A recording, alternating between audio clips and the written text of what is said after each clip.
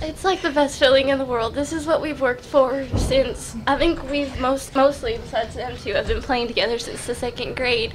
So we've been working for this, and I think when we were in kindergarten, a bunch of their sisters and stuff went to the regional tournament and lost to Nazareth, and ever since that game we promised each other that we were going to make it to state, and we did that our sophomore year. And so the next year we were going to win state, and we didn't pull that off, but this year or last year we did, and it's great.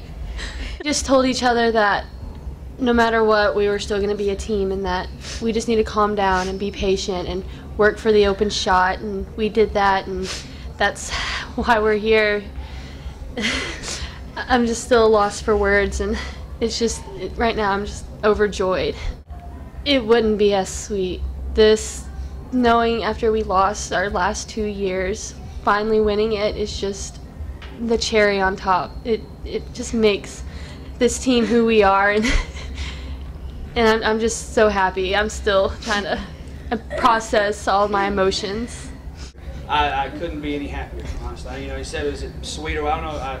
Yeah, it's probably sweeter, but it'd have been nice if we would have just went ahead and won it the first 2 times. But it is, because they never gave up. A lot of times there was plenty of opportunities for us to fold over the last 2 years, and plenty of things have gone wrong.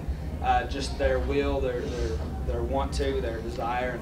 And the greatest thing is they've had a great attitude through it all. And so it's just great to see, you know, the team that's worked and deserves it to get it. So I couldn't be happier for them. They have earned it. I know that without a doubt.